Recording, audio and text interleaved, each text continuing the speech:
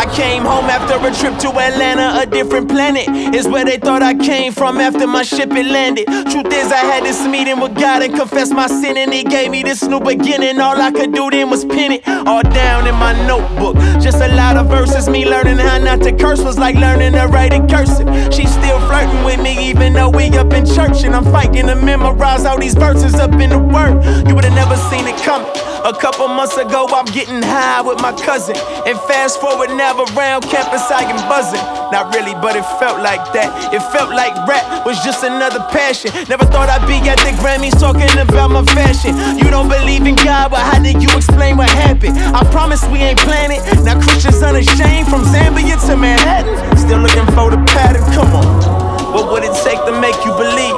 More fire from the sky, another partner to see. The honest truth is that you ain't got the power to see. But let me take you on this journey. It all started with me. What's up? What would it take to make you believe? More fire from the sky, another partner to see. The honest truth is you ain't got the power to see. But let me take you on this journey. Yeah, most of the things I thought I'd never do, I did those. And I ain't nothing but a man standing up on his tiptoes. Shout out to Kirk Franklin, but I ain't him. I'm what happens when hip-hop bless all the saints in. I wouldn't call it gospel music, but I'm Christian, no. And it's what happened when a Christian flow.